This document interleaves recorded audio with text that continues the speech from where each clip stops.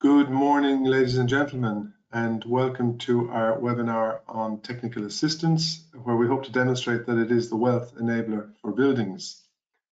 I'm delighted to be hosting this webinar. I'm Adrian Joyce, the Director of the Renovate Europe campaign, and I'm delighted to have the support of our three co-hosts, the Caisse des Dépôts from France, Federine, a European organisation, and Energy Cities. I also think that this is a very timely webinar because with the huge ambition that's now being shown at EU level around the need for renovation of buildings, we in the Renovate Europe campaign have realised that technical assistance and project development assistance is absolutely crucial to rolling out energy renovation at the right depth and rate. The good news is that there's plenty of technical assistance available and plenty of options for national governments, local governments, even for public bodies to source technical assistance from the EU level. And it is looking into that we will do this morning, where we have a great set of speakers from the European Commission, from local level, from stakeholder level, to give us real examples of what's out there and what's available for all of you to use to make energy renovation and the Renovation Wave strategy a great success across the EU. One point I'd like to make in general about energy efficiency renovations is that by reducing the energy demand of a building, you reduce the amount of energy needed to create healthy, comfortable conditions in the building. This means that even if the unit price of energy goes up, there is a buffer for people throughout the life cycle of the building, the use life cycle of the building, to protect them against price hikes in the energy sector, which is something that we see is happening today. So without further ado, I will just give you some guidance. As the audience, you will not be able to intervene verbally, but we are looking forward to having your active participation through questions that you can place in the chat box. They will be sifted and moderated by myself and my staff. And during the Q&A sessions, I hope to rely on your questions so that as moderator, I don't have to put questions to our speakers. Other than that, yes, the PowerPoints will be distributed later. There's already a handout included in the dialog box. It's our own guide to the technical support instrument from DG Reform. And the recording of this webinar will be made public on our website in due course. But before we get going, we were very interested to find out what you, our audience, think of technical assistance. So we prepared a quick poll. If we go to the poll, Aphrodite, what we'd like you to do is just choose one option so we get an idea about what our audience thinks is the most important element of technical assistance. So as you can see, and you can launch the poll, I think, Aphrodite, we've asked the question, what does technical assistance mean to you? And we're asking you to just select one of these 5 options. Does it mean targeted aid with the analysis of barriers and needs? Does it mean engineering and project advice for local authorities? Does it mean external expert help for the design and I would say implementation of renovation programs? Does it mean explanation and sourcing of funding opportunities? Or does it mean boosting the number and skills of personnel? So you can simply click on your choice. Organisers and panelists can't vote. And we will, in a moment, see what the audience considers technical assistance to be. Like all good polls, choose the one that's closest to your understanding of technical assistance. And I now rely on my colleague to put up the result once enough of our now 32 participants have answered.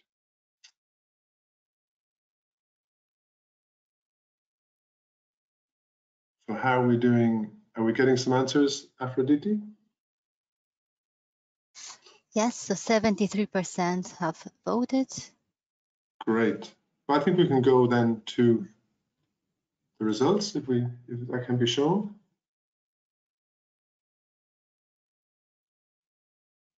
Aha. Okay, so there's almost a tie between engineering and project advice for local authorities and external expert help for the design and, as I said, implementation of renovation programs. Whereas interestingly, on funding, that's got the lowest percentage. And actually, here at European level, we talk a great deal about how complex funding opportunities are to understand. And indeed, technical assistance in many cases has been focused towards that point. So interesting, and I hope my panelists have found that instructive to see what the audience considers technical assistance to be. So next slide, please, because without further ado, I'm absolutely delighted to introduce our first speaker. It's Matthew Fischer from the DG Regio, who has had a great number of years experience with the multi-annual financial framework. Matthew, over to you. And I know it's a tough ask, but 10 minutes, please, to go through your presentation. You have the floor.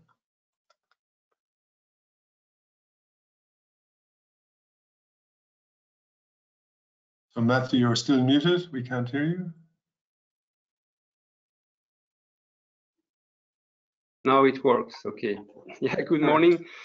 Thanks for the invitation and giving me the opportunity to speak about the role of technical assistance and also the learnings from the EU budget, and so giving you perspective, an EU budget perspective, and also insisting on why and how technical assistance is important, and especially how to prioritize it in the use of EU funding.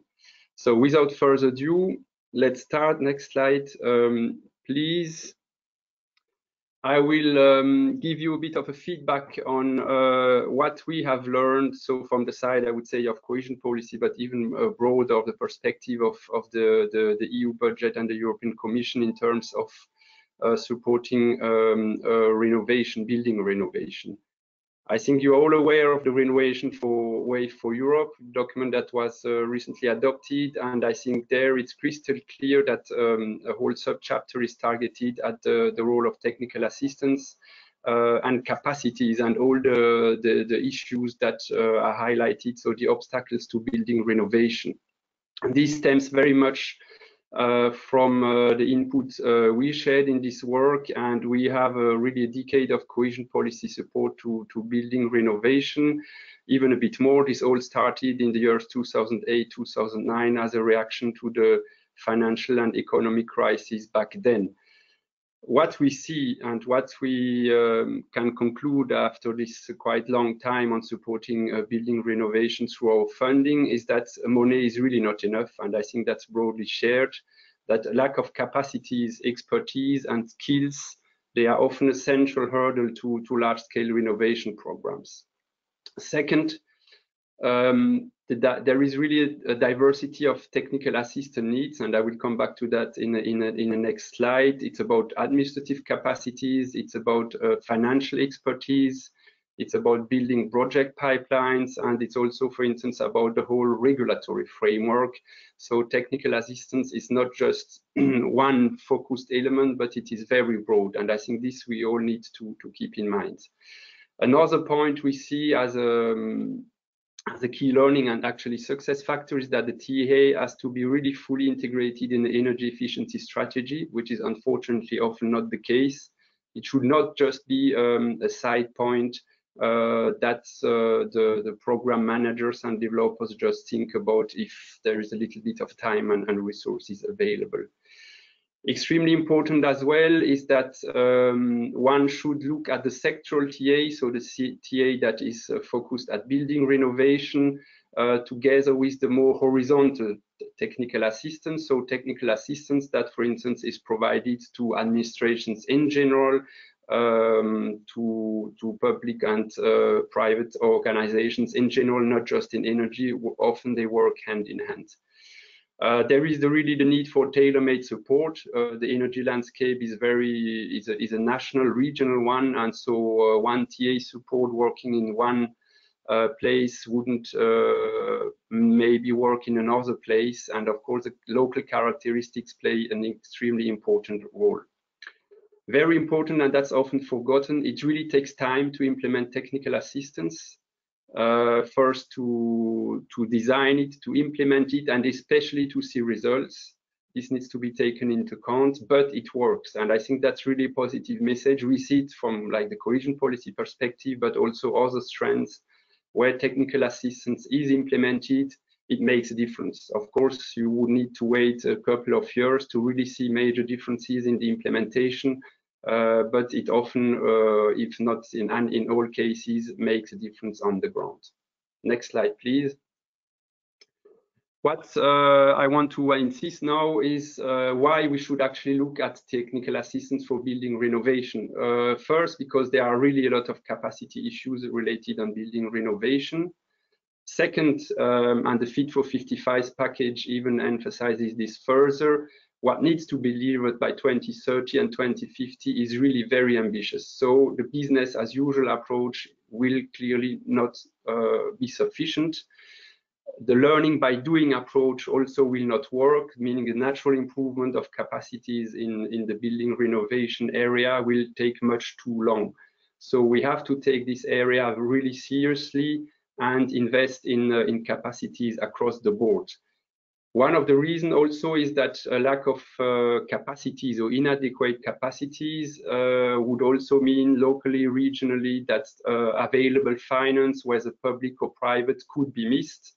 And now there are really broad opportunities in terms of available finance, not least from the European perspective, to be targeted in building renovation. And so we need to make sure that capacities are there to have the matching with the funding.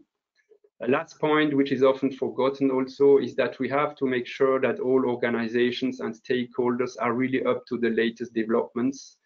There are constantly or quite frequently new regulations, there are new financial approaches which are developed, there are new technologies and materials coming onto the market. And this means that all the people involved in building renovation have to be up to this latest development. Next slide, please. This is a quick slide just to show you the different elements that are part of building renovation and where also one could intervene in terms of technical assistance.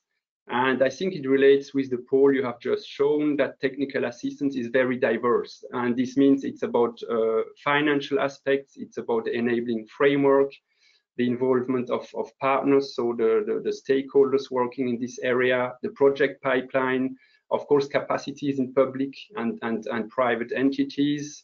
It's also very much, and that's often forgotten, about having an inclusive approach, so working with the people, the households. And last but not least, a key focus also should be more and more on the social dimension, so just transition and leaving no one behind. So this means that you need to look at technical assistance and capacities from these different angles and develop TA where it is most needed. And this is, next slide, this is what I want to emphasize in the way to go ahead, what is first needed and is often lacking is this analytical review to be done at local, regional, and even national level to identify the very capacity issues. Some have it more in the public body side, others on the financial side, and others more in terms of partnership. What is really needed as well is to develop a strategic approach to capacity building. So it should be really center stage in very close link with the overall approach to building renovation. And their anticipation is really critically important. As I said, we are in a fast evolving framework of legislation and market developments. And this means that capacities have to be linked with this evolving framework. Extremely important also, which can be a good way ahead, is to test and pilot some first TA schemes at a smaller scale to then disseminate it at a larger scale in the member state. We have some potential ideas there in some member states for the future to set up energy centers, for instance, with the cohesion policy. Extremely important also, and we will hear about that later on, is to make sure the TA is going up indirectly to the households, meaning that, for instance, setting up one-stop shops on building renovation can be really one way ahead and needs to be looked at in the coming years. Next slide, please. There needs to be some priorities when TA is developed. So as I said, the analytical part should really show where the capacities are most constrained, where there are really the issues, and where the technical assistance needs are highest. This needs to be really linked up with the appetite and the readiness to take up technical assistance. That can be very diverse depending on the organization. So this needs to be integrated. People need to be ready to work, for instance, with external support. Then there needs to be also political support that this will make a difference over the long time. And this means especially that the partnership approach and the work of authorities with other authorities in the same country or across Europe at regional or even national level can make a big difference. And this is where also the use of EU technical assistance can make a big difference.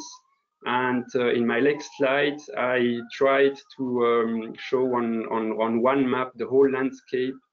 If you can go to the next slide, of the different availabilities in terms of EU technical support linked to building renovation. I don't have time, I won't go into all of the instruments available, just to show that there are many of them. You will hear later on of some of them more precisely.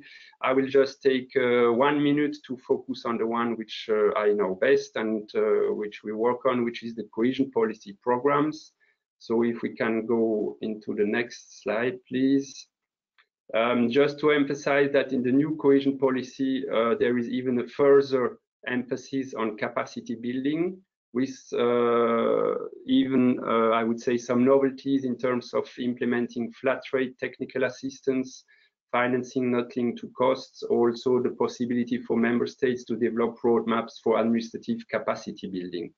And the two important points I really want to emphasize is that, and Carsten will come back to, Kaspar will come back to that later on, is that we will have a specific support on building renovation with cohesion policy under the Renovation Wave flagship of the TSI instrument.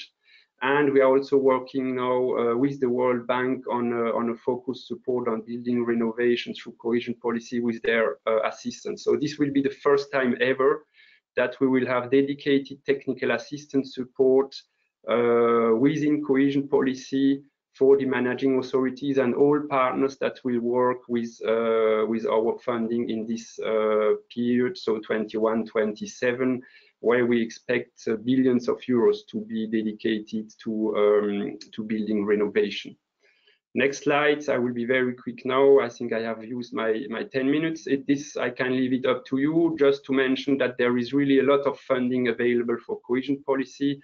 You will see here by funding. It's really about, I think, in total billions of euros across Europe that will be available for technical assistance.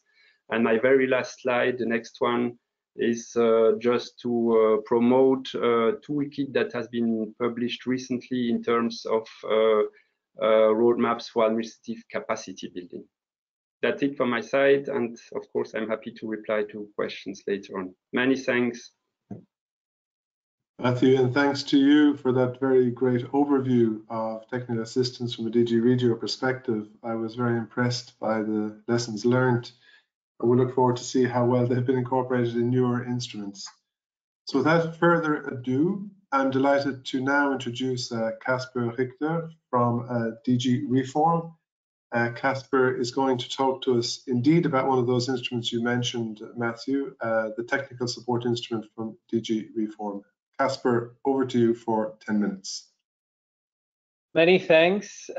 Great pleasure for me to be joining you at this fascinating webinar, I will be presenting the technical support instrument, which, as Messi said, is one of the instruments that can help member states in the area of technical support for building renovation.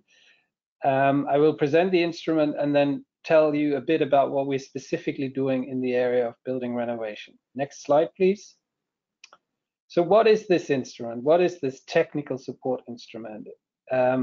It's a follow-up program for the new financial perspective 21-27. Previously, the program was called Structural Support Reform Program. It is about providing tailor-made technical support to public authorities in member states for reforms.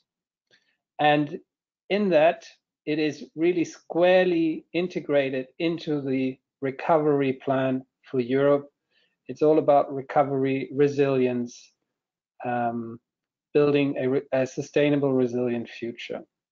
It comes with a budget. The budget is roughly 110–150 million euros per year over the 7-year period. And that has essentially a very important implication, namely, through this budget, we are able to provide the financing for experts. So member states, when they engage with us, don't need to co-finance the experts. And that also means the funds that we have, we use directly to contract those experts. So again, member states do not have to worry about procuring experts. It's something that we do in-house. A key feature of this program is that it's purely voluntary. It's on demand. So it's up to the member states to decide, do they want to use the program, and in which areas do they want to engage with DG reform. We believe that's very important because that way we assure ownership. Finally, it's a very flexible instrument because it can really cover all stages of the reform process before you implement a reform, the design stage, when you are trying to make a reform work in the implementation stage, and also at the end when you want to figure out whether it has worked or not. Next slide. It's also very flexible in the sense that it can really cover any area that is important for reform investments to boost growth, to boost jobs, addressing green issues, digital issues, competitiveness issues, social issues, and so on. Next slide. How does it actually work? Well, as mentioned, it's voluntary. So it basically starts with a request from the member state that gets submitted. We get more requests than we can cater for. So we haven't, based on our regulation, we use assessment criteria to then select the best requests. And once the request is selected, we are in close touch with the member state to figure out what's the right source of expertise to mobilize in order to make that technical support a success. Should it be in-house expertise from the Commission side, or should it be expertise from international organizations? Should it be expertise from the market through consultancy firms or private sector experts? And then we put this together, we define the deliverables, activities, timeline, and we launch the engagement. Next slide. So two things are important. We basically run with annual cycles with deadlines end of October. So we are a month away of the deadline for the TSI Technical Support Instrument 2022. And then it takes us more or less until spring next year in order to put the actual selected project on the ground. So when a member state submits a request, it's important to reflect about the needs that are relevant for about the next summer onwards. Next slide.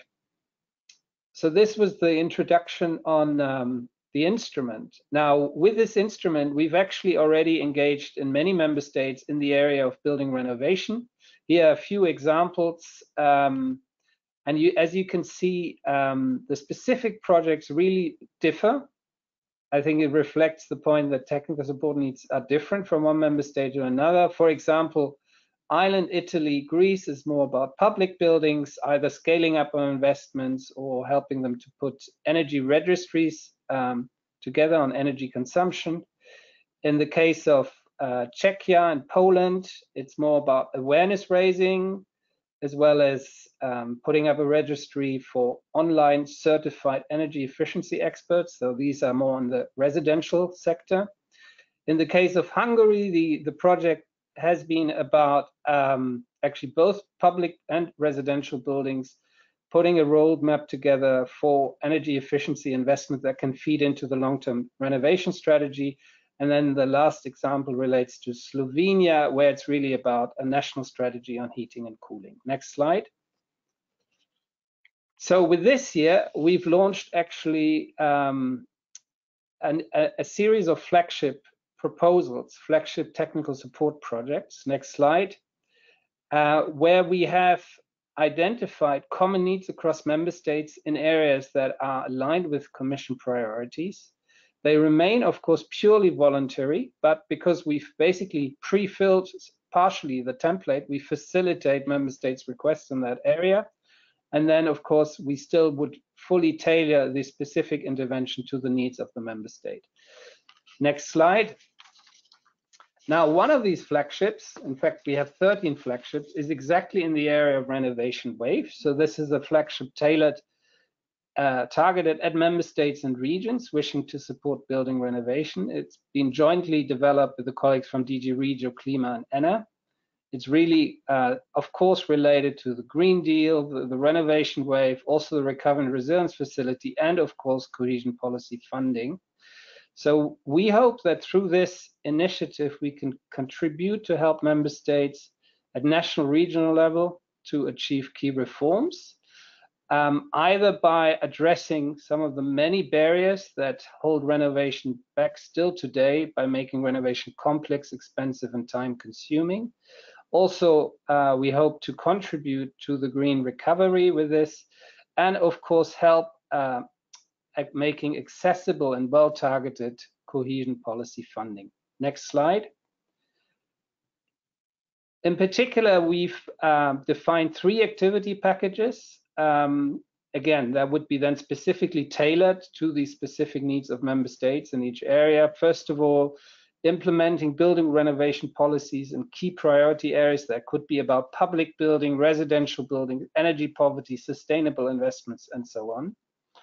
Second activities is around making sure that there's an effective governance of the long-term renovation strategies, which are the key strategic tool for steering funds to building renovations in the right priorities aligned with national needs. And then thirdly, the activity package around in the area of cohesion policy, which is an essential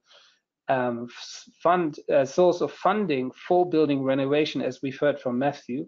And here we offer help to member states and regions managing authorities to, first of all, identify barriers and needs for the effective implementation of cohesion policy funding.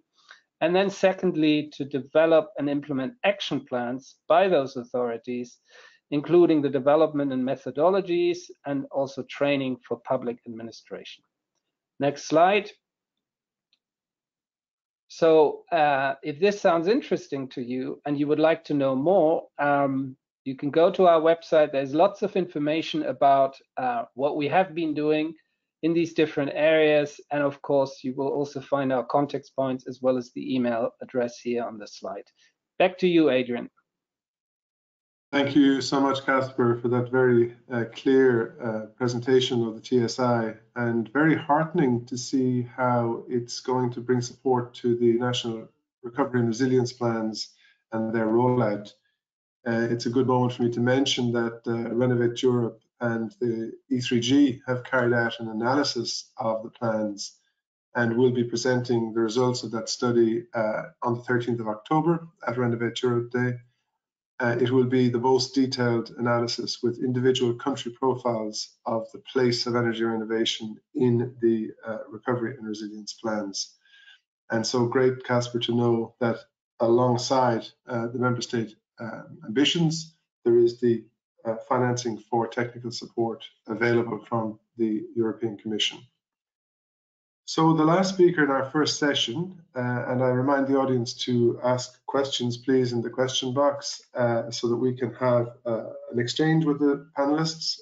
Our last speaker in this session, next slide, please, is Mary-Angela Luceri, who is working with Federine, one of the co-hosts for today's event. So Mary-Angela, over to you. Good morning, all. Can you go to the first slide, please? Next one.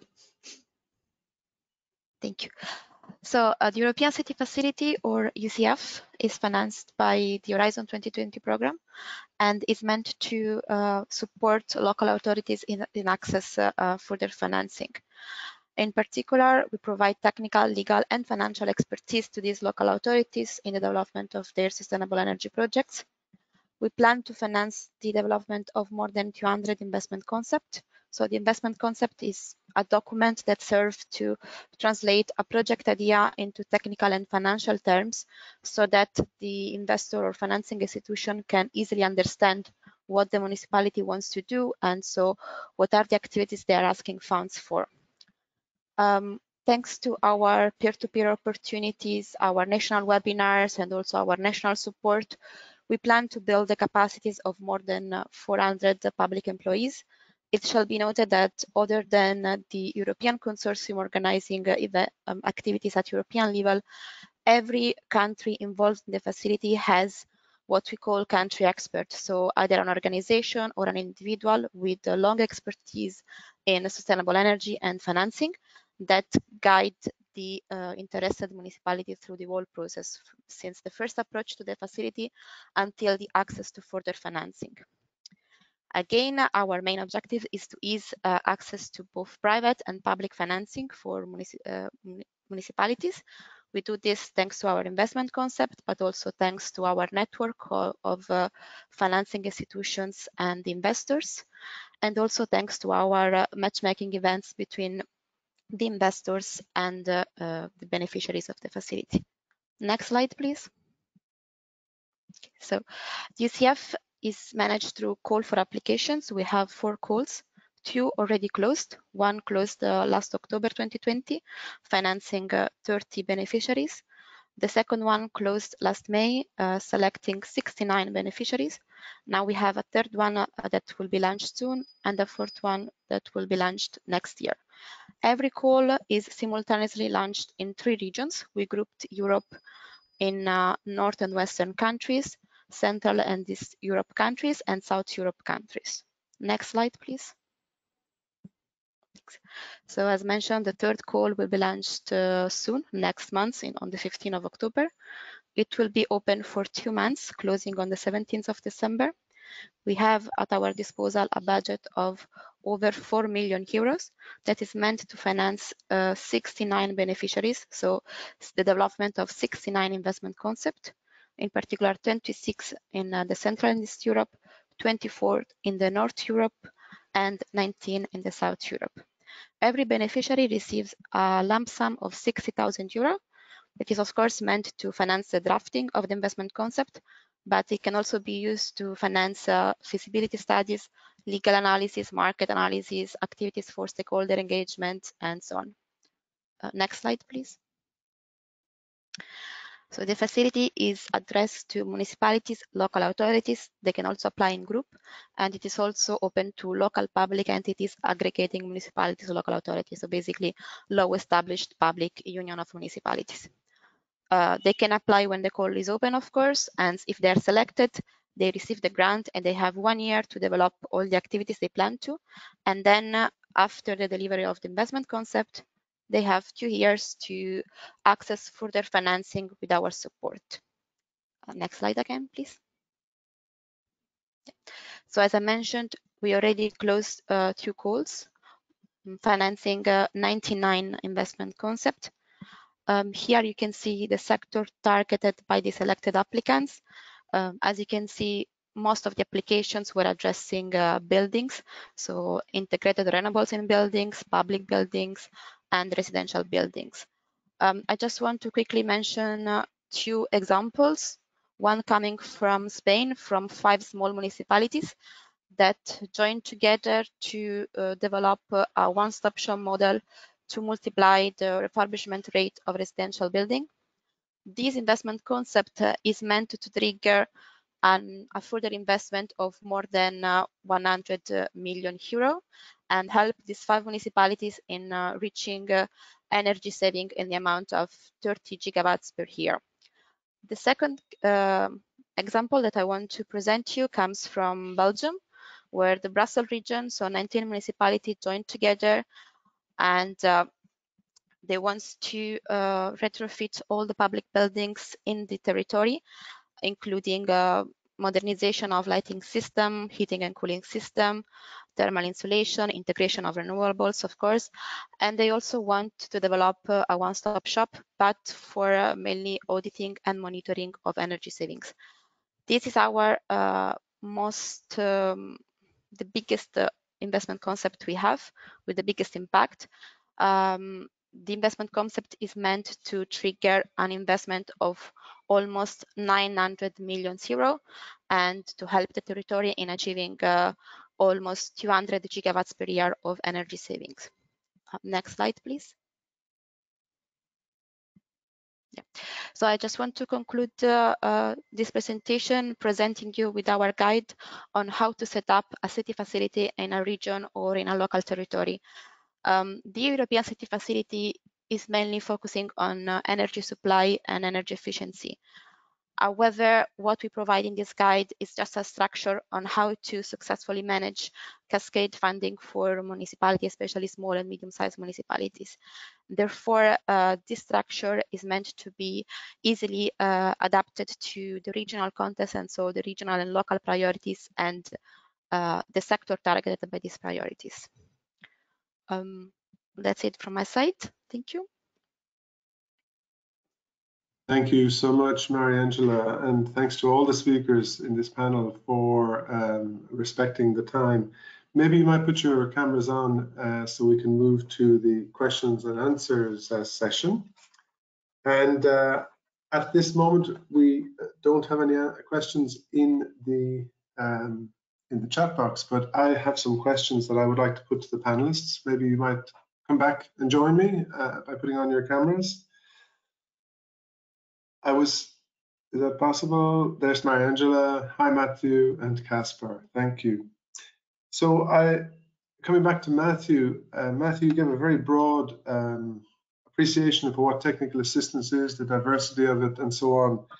But there's a point I maybe wanted to dig in a bit deeper with you on, and that was the working with people technical assistance. I think it's something that maybe has not previously been considered an important aspect of technical assistance. But I was in Romania last week at the C40 Forum event, and there I learned that, particularly for Central and Eastern European region, where families live in multifamily housing and the ownership structure is complicated, that technical assistance, basically sociologists who can go into those buildings and explain the concept of a renovation, is crucially important. I mean, is this something that you've specifically seen over the years, that kind of social contact is really important to bring together support for renovation projects in such contexts?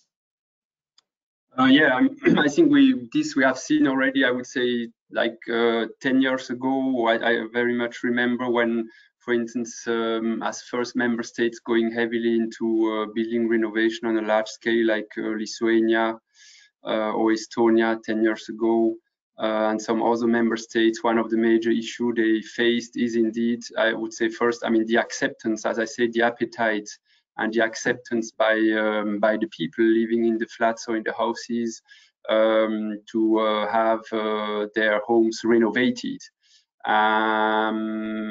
To the point that I would say all the other parts of a program ticked the boxes and was ready to fly and to be implemented until they reached the point that I would say the final beneficiaries were kind of forgotten or not involved enough. And then they had like to almost dedicate several months or even years to convince people and to make sure the funding can flow and the program being implemented. So it is extremely important that I would say the end beneficiary are fully involved at design stage to make sure that there is this appetite and that the program which is proposed is fit for purpose. And this means that especially, I would say, all the organizations and the partners, this can be local associations, civil society, are fully involved and can benefit from technical assistance. This is, for instance, the case under cohesion policy, that the partners of a program can receive funding, for instance, to get training, to build up their capacities and skills in the energy sector, to hire experts, helping them to, for instance, work with the end beneficiaries and so on. I remember, for instance, that's quite old, but Slovenia did it well, and I think already in 2007-13 they had a whole technical assistance program under cohesion policy programs, where the aim was to help the socio-economic partners of the programs, so NGOs basically, to build up their capacities and to really play their role in the deployment of the funding. So yeah, I think this is really something which needs to be integrated at the design stage. And I think under cohesion policy, for instance, there is funding possibilities, so technical assistance can be used to pay people, to pay experts, to pay the build-up of expertise and capacities for all these organizations that work directly with the beneficiaries in these multi-partner blocks and so on. Great, Matthew. Thanks for that detail. And the questions are now beginning to flow in. And for Casper, there's a specific question, which is the deadline of the 31st of October also applicable for the flagship elements of the TSI this year? And maybe I might add to that, just on the voluntary nature of the investment, the TSI, is the Commission ever concerned that the distribution is unequal across the 27 member states because the requests maybe are less from certain regions than others? So maybe we might talk to that distributional question as well as answering that precise question from our participant. Thanks, Casper. Many thanks, Adrian, and thanks for the question from the participant. Yeah, thanks for allowing me to clarify that point. Indeed, the deadline 31st of October applies also for the flagships under this round, because we will get all requests in at the same time and then we have to select. So as this is the same process applying to flagships and project or requests outside of flagship, the deadline is exactly the same. So thanks for allowing me to clarify that. Now, just to say, Adrian, indeed, one important feature of this program is we don't have any geographic quota, right? It's essentially a program that's an offer to all member states, all regions in EU member states to make use of, and then essentially the best requests win. So the real advice is to work on quality in order to maximize your chances. Now, the experience in the past is indeed, it is a competitive process. So to give you the numbers from last year, the first round under the technical support instrument, we had over 700 requests and we selected something like 220 something. So more or less 1 in 3 made it.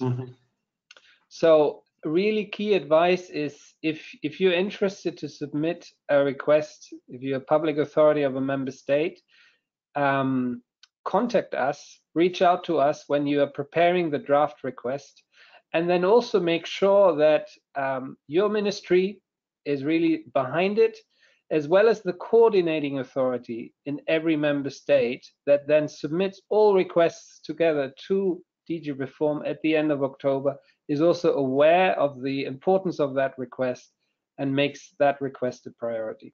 Thank you.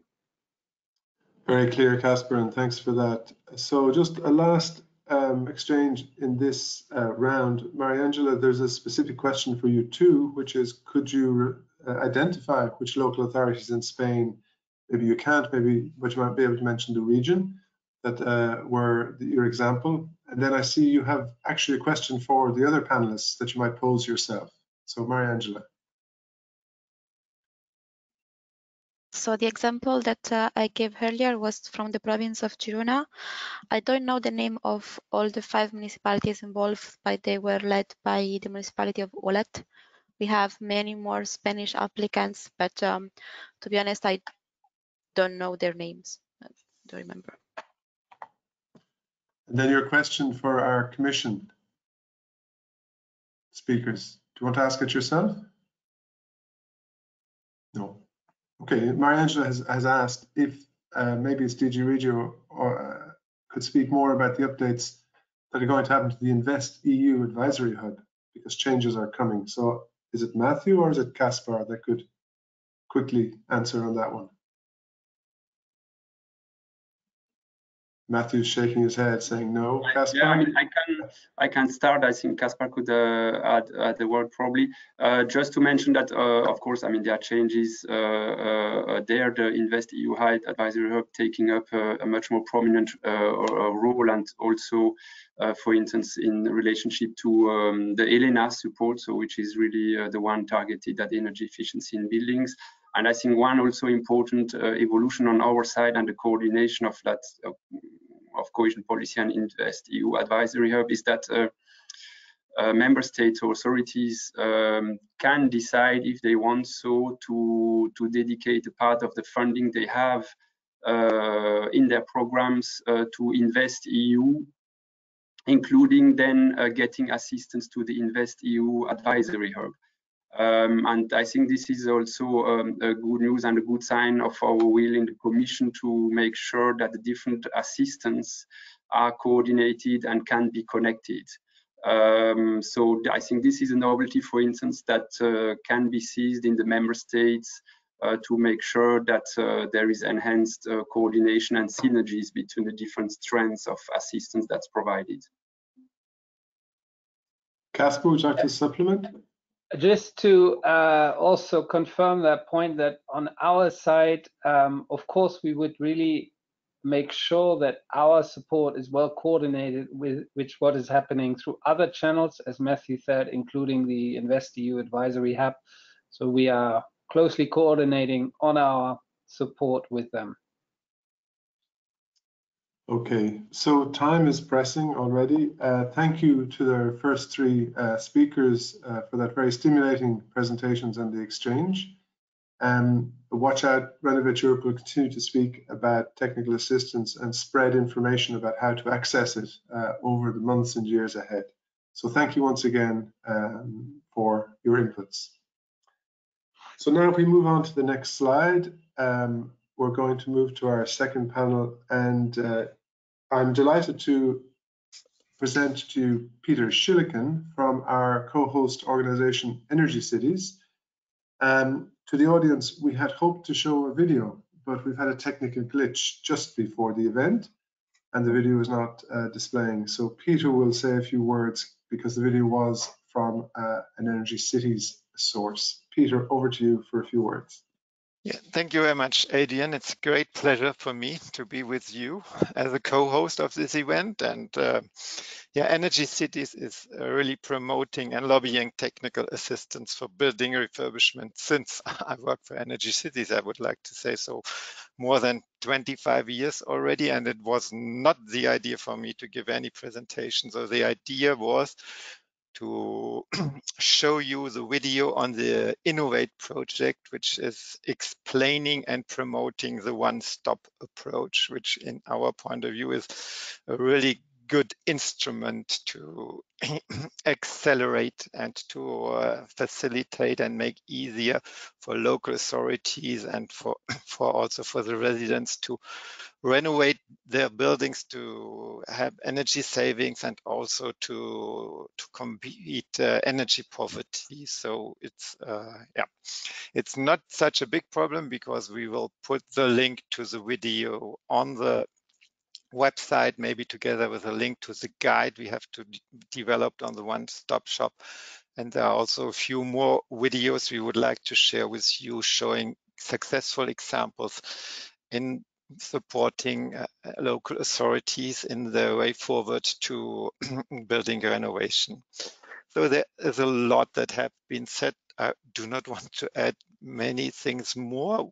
What I still see as a big problem is to make really the renovation wave. So to convince more local authorities, more national authorities and regions yet to get involved and to make use of these different funding programs, assistance programs, which are there. So I still have no clue how to motivate and to reach out for those partner stakeholders who still do not act. So that's I'm also curious to see if these aspects and how the Banque de Territoire or Caisse des Dépôts and BPI, if they have found in their analysis some success stories, so how programs get more and more successful and reach out, have a big reach out.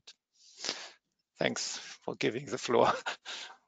Thank you, Peter, and thank you for your support in preparing this this webinar, and indeed a very good introductory remarks for the next two speakers.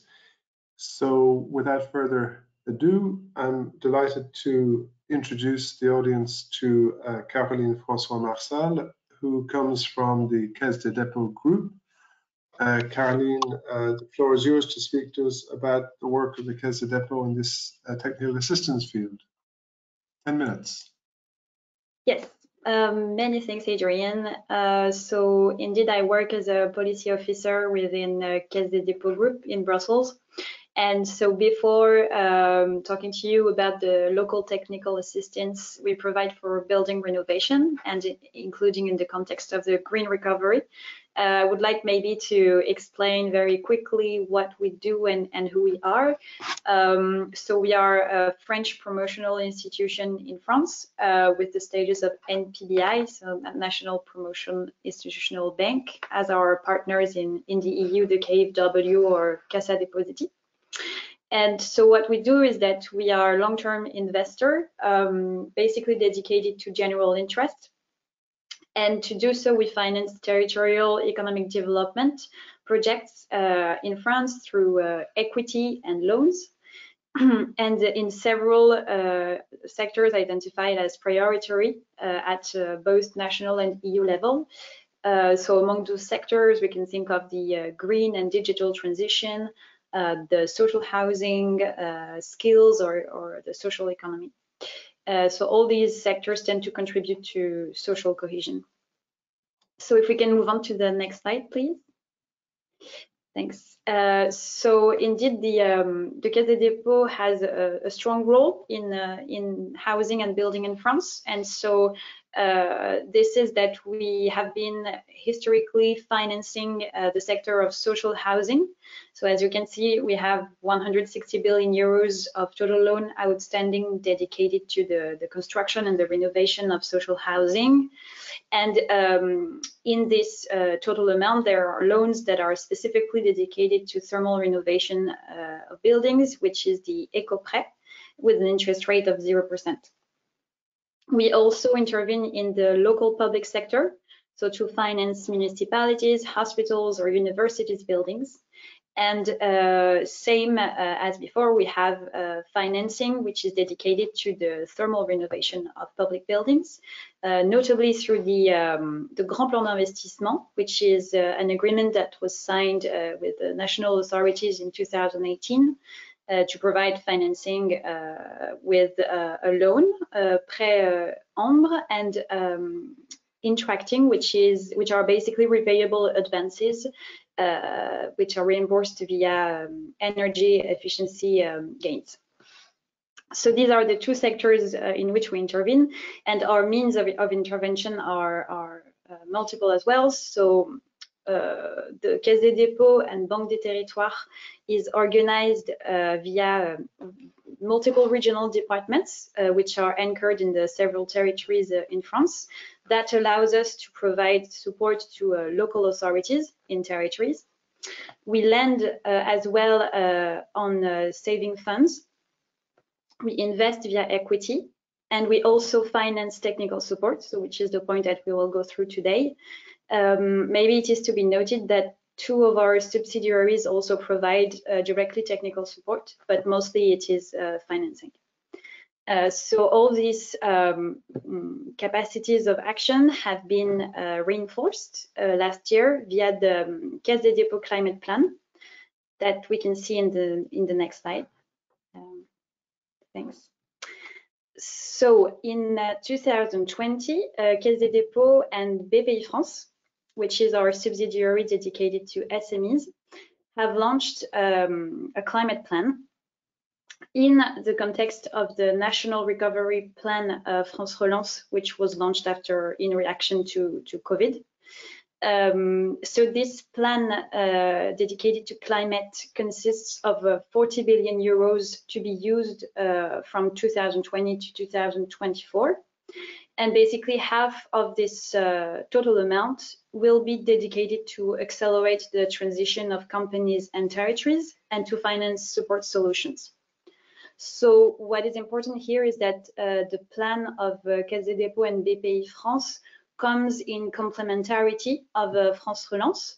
So that means concretely that, for instance, when France Relance will bring a subsidy to finance the renovation of a public building, for instance, we will come and bring a loan in order to massify the capacity of financing on the field. And so, of course, this reinforcement of capacity is important because the challenges of thermal renovation in France is important, as the emissions issued by the building sector represent 1/3 of the complete amount of CO2 emissions in France. So on the next slide, I would just like to quickly recap how does the French ecosystem of thermal renovation of buildings looks, and just remind you that we as Caisse des Dépôts intervene mostly on public housing, that means social housing and social and affordable housing, and on public tertiary, which are public buildings of local authorities and of the state. So I will not mention today private housing and private tertiary. So on the next slide, thank you. We can now jump into what the technical support provided by Caisse des Dépôts looks like. So we basically, the idea of the role of the Caisse des Dépôts group is to identify market failures on territories and to bring solutions to them. So what we have identified is that local authorities lack the technical and also the financing means to address the thermal renovation challenges of buildings today. So what we do is that at national level, we come and contribute to the conception, the implementation, and the follow-up of national policies of energy renovation of buildings. And we do that in link with other administrations, such as ministries and the Agency for the Environment and the Energy, ADEME. We also provide financing, so as mentioned earlier, via interacting and loans. And at regional and local level, so the network of regional departments will bring support to the local authorities to ensure they can go through their renovation projects, basically. So our support can be identified with 3 main stages. First one being to advise the local authority. So to do that, we come and co-finance a pre-project study that is basically an energy audit of the building the local authority wants to renovate. The second step is to bring financing, so through loans and interacting. And the third step will be to ensure a proper monitoring of the project of renovation, to assess the energy consumption after the renovation works are done, and that is done through a national platform accessible. So maybe on the next slide, we can also take a more concrete example and focus on a plan that was launched recently on how to best renovate schools in France. So it's called the 1000 Écoles Action Cœur de Ville, and it has the objective to launch 1,000 projects of thermal renovation by 2022. So this plan is actually part of a larger national program, which is called Action Cœur de Ville.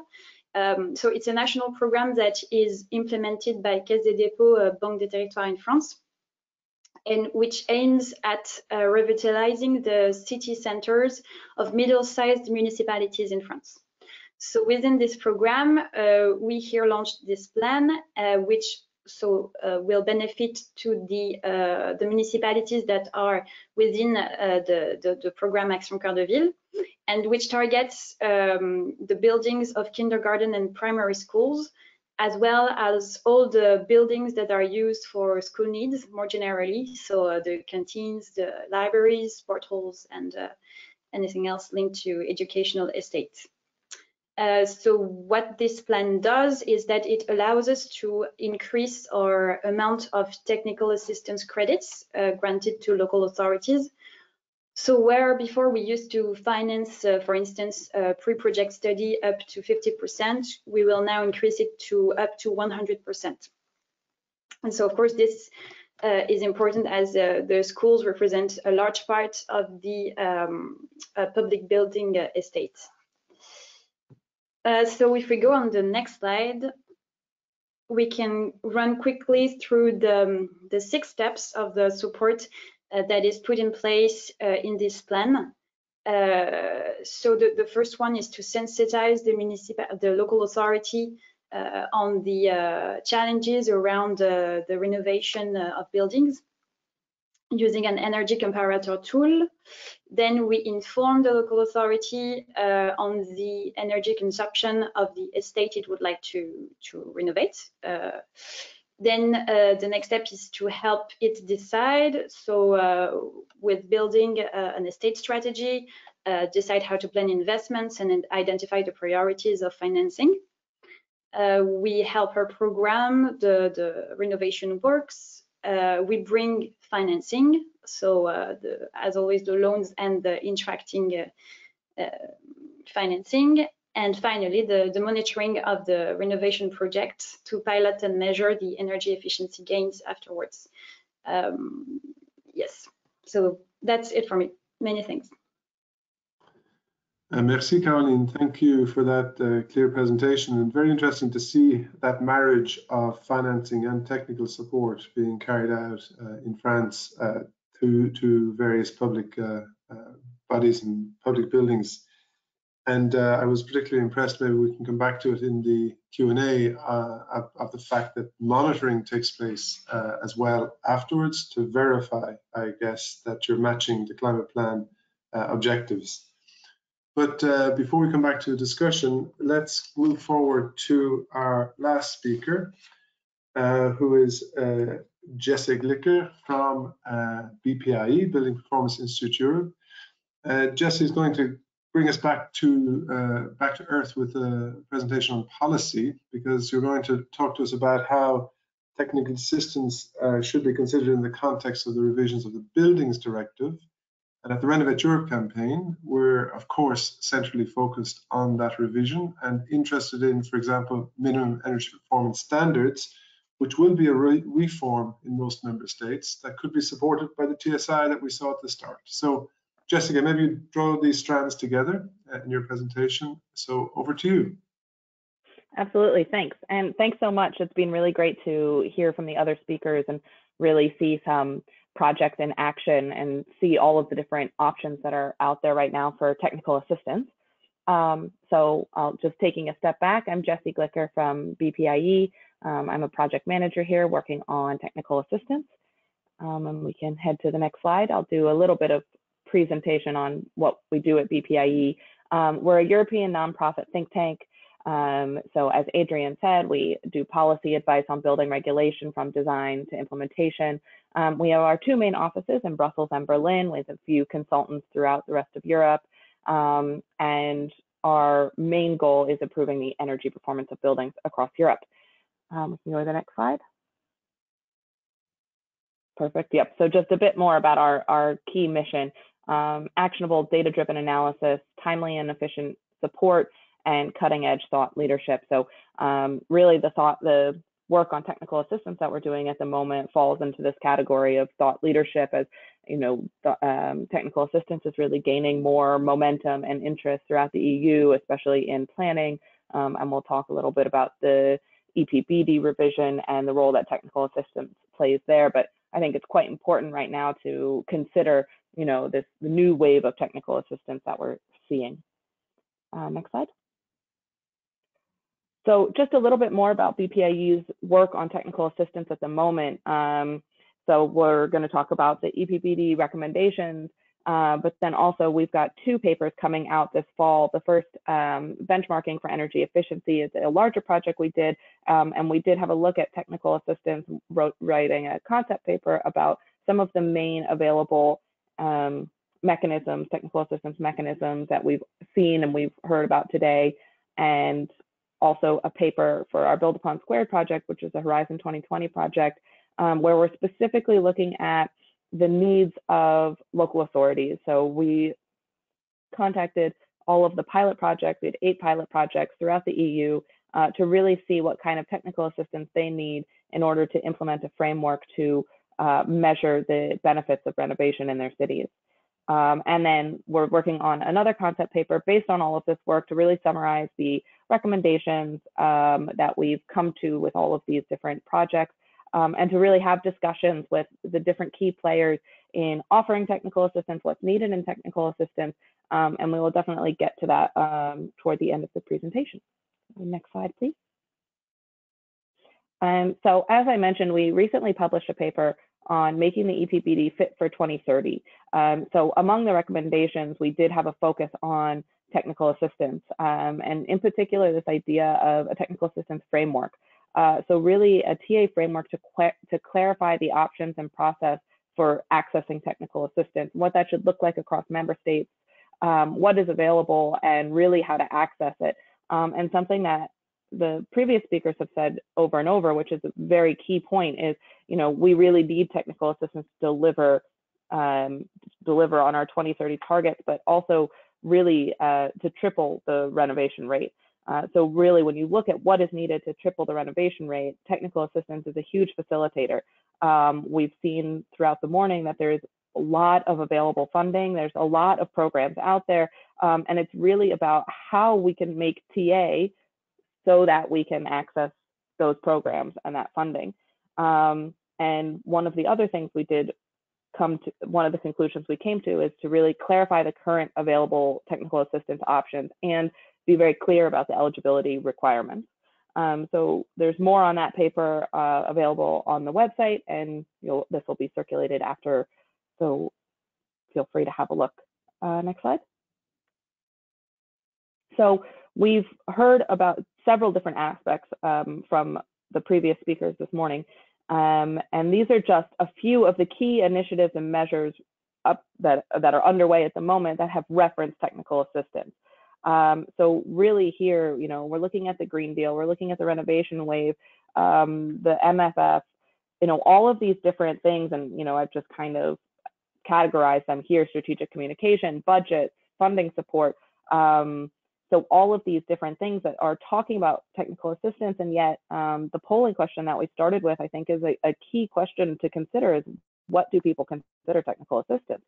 We're looking at project development support, we're looking at financial support, application support, and I think until we have a very clear understanding of the different definitions of technical assistance and what we need, it'll be hard to address technical assistance and how to essentially fix all the available resources to make them incredibly useful to tripling the renovation rate. Next slide. So I won't read through all of this because it's quite word dense, but basically some of the key recommendations that we've come up with based on all of this research is the need for clarity. So I had mentioned on the previous slide, really a real understanding with a definition on what we're talking about when we're talking about technical assistance. So here we've split up the recommendations into recommendations for the European level and recommendations for the member state level. So of course, there's quite a bit of overlap, and I think it was Matthew who said, you know, it's not a one-size-fits-all solution. You really have to understand the local context. You really have to know what's happening at the local level, what's happening at the member state level, what's already on option. But I think there's certainly tools that can help, especially knowledge sharing, like webinars like this, where we're hearing about different projects, we're seeing different projects in action. I think that's incredibly useful to see how fit for purpose those things are and how they can be translated and used across member states. But I will highlight here the two recommendations at the bottom. So on the European side, it's create a directory of programs available, which includes eligibility requirements, timelines, contact information. So, you know, one of the things that we heard about today, especially with the TSI, which is incredibly useful, is really an understanding of how to access that money, how to apply, when to apply. And I think given all of the plethora of options that we've heard about and we know about, something like this is incredibly important and useful. And then on the member state level, this a national or local liaison, and I believe, although you know, I've seen many TSI presentations and they're incredibly useful, I believe that's similar to the TSI model. Really someone who can help on the local or national level navigate the system and help local authorities apply for technical assistance. So a bit of a mini technical assistance expert to help with technical assistance. We can go to the next slide. And so finally, I think there's some key questions that we need to ask. So keeping in mind tripling the renovation rate in Europe is really how we have to frame the conversation of technical assistance. Who is responsible for addressing the key issues surrounding technical assistance, including clarification? When we have multiple programs, you know, I think sometimes it feels like we're in this labyrinth of options, and it can be quite hard to take a step back and see who's eligible, what exactly it is that you're looking for. Is it project development? Is it financing? Is it application assistance? And really, what is the way forward? Is it, are we looking at our current system and trying to figure out our current system and offerings, or is it something else that we need to be considering? What is our ideal framework that we need to be moving toward, and how can we sort of pull apart the current options to fit an ideal framework that would really be that would really help in our goals toward tripling the renovation rate in Europe? And I think one of the things that we need to keep in mind is, you know, really what is the potential of technical assistance? And we've talked about that a little bit with the EU cities facilities, you know, this monitoring, tracking, really being able to see the impact of the support that's being offered, I think is something that's incredibly important. And maybe if we were able to better understand the potential, we would have a more of a focus on what is needed in terms of our technical support framework and systems. And I believe that's the last slide. It was quite fast, sorry, but we can make up for time and still have time for questions. Jessie, thank you very much for that overview. It brought to mind a question for me. Are our technical assistance instruments too numerous and too complicated? And maybe if the other panelists, so that's Caroline and Peter, could turn on their cameras. It's just a question that you who are closer to the local level might be able to also cast some light on. And then we have a couple of questions from the floor that I'll come back to. But Jessie, do we have too many instruments? Is it too crowded?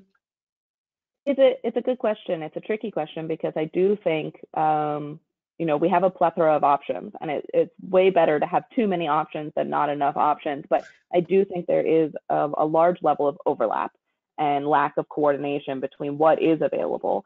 And so I think that sometimes can make the system seem a bit too crowded when it's unclear. And then instead of, you know, people are, I think, spending too much time trying to weed through the options instead of having it be very clear, this is for this, this is for this, when the programs are overlapping and it seems a bit messy.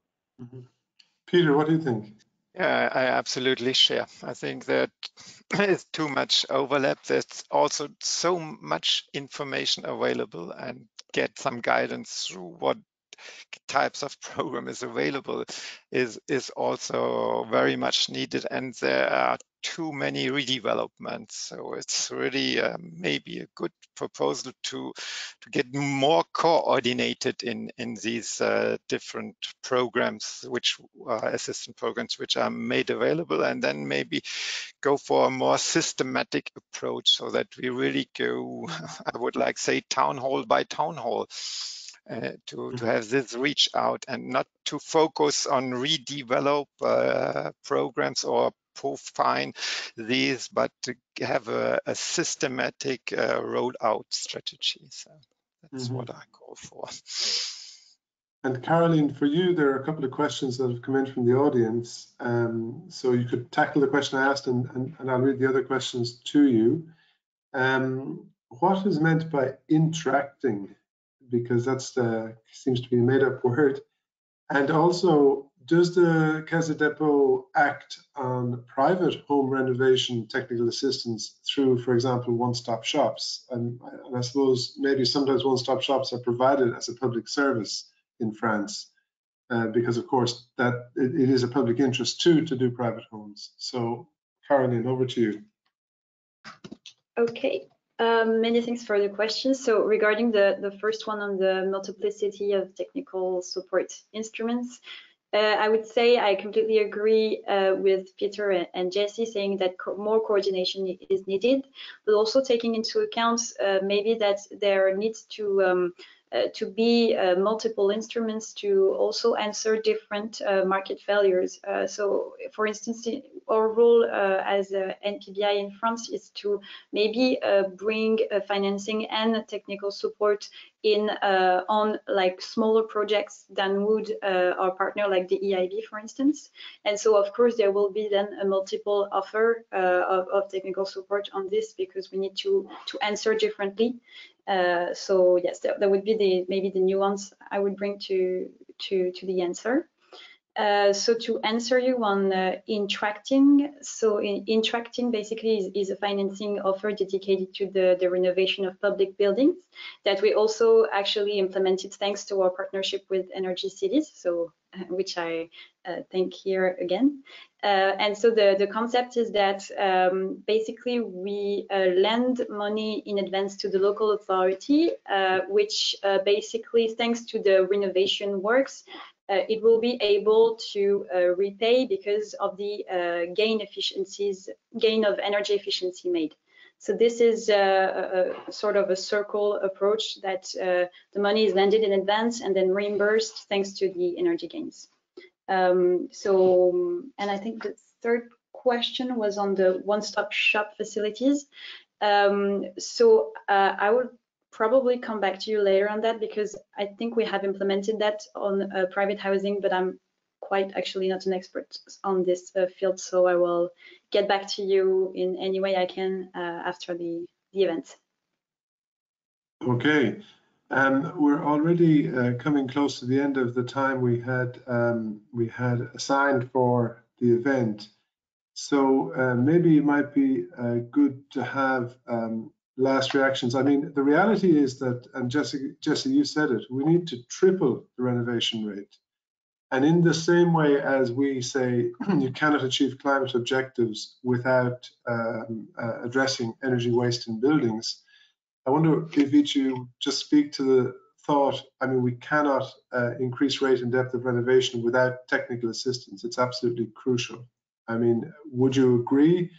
And and I expect you do, but in doing so, are there key specifics for energy renovation that you would highlight from this plethora of technical assistance instruments that we've heard about this morning?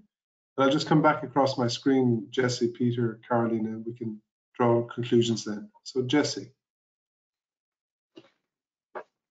You're muted, Jesse. Thank you. Yeah, I 100% agree that we really need to be tripling the renovation rate, and technical assistance is crucial for that. I think some of the, to address the question of sort of what technical assistance programs really And there's several out there. The Elena facility, of course, is one of them, and looking at the potential of national hubs for Elena is really a proven model, I think, that would be quite useful moving forward. So I think looking at some of the proven solutions as opposed to having to totally redo the system, I think is incredibly important to see, you know, what's out there. Mm-hmm. Peter. Yeah. So I think we need more networking and more coordination by those people who are running the technical assistance programs, so that we are better coordinated. This is something we as energy cities or you as EuroAce have to do. Maybe we have to take an initiative to get a more coordinated approach and to have a wider and better rollout. And I think also that banks, that I do the bridge to Caroline, play an important role as they do the financing of local authorities in many ways. So they can also sensitize, maybe more than even we, the local authorities, because that's their daily business to rent them money for building construction, building renovation. So they maybe have to take more responsibilities in the future as well. Caroline. Yes, I mean, I would clearly elaborate on what Peter has said, meaning that at the difference with, like, for instance, a commercial bank, we make sure that the financing is well channeled and that there is sufficient capacity of the local authority in that case to go through its renovation project. So this is a support that comes in complementarity with the financing that is provided, and that is mainly our added value, I guess, in the territories and on the market. So yes, I would say that, of course, it is crucial to massify the capacity of financing to reach the renovation building targets set at EU and national levels, but it cannot go without sufficient and well tailored technical support with that, because otherwise, as we mentioned earlier, of course, actors need to be aware of the sources of financing and to be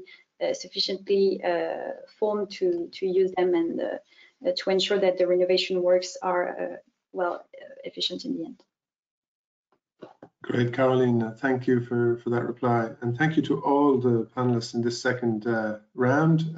We've come to the end of the presentations, so it's my turn to thank the audience for participating, for being with us this morning. I hope that you've learned how important a role technical assistance can play in achieving not just the long-term climate goals of the European Union, but also specifically how to achieve greater rate and depth of renovation in our building stock. Given that the building stock consumes in its operational phase 40% of all energy produced in Europe and emits 36% of CO2, it's clear that we simply must address that energy use or that energy waste in buildings, because we know that we can improve the performance of buildings dramatically through available technologies, through available processes in the market. So having coherent, cogent, and diverse technical assistance is clearly necessary. And I think it is our hope that moving forward, our understanding and knowledge of what the technical assistance instruments can and must do will grow, and therefore they will become more widely used. In Matthew Fisher's presentation, he showed a very useful slide which indicates that at European level, we've appreciated that you must include technical assistance with funding programs. And that slide showed the percentage of each of the programs varying, I think, from 1.5% to 4% that are included in renovation, in funds for technical assistance. So to the audience, thanks again. To the speakers, wonderful presentations. Everything will go up on our website in the coming days, so the audience can reassess and reaccess the PowerPoint and this recording. So with that, thank you once again for joining us, and I hope you've learned from this morning's session. Have a great day. Bye.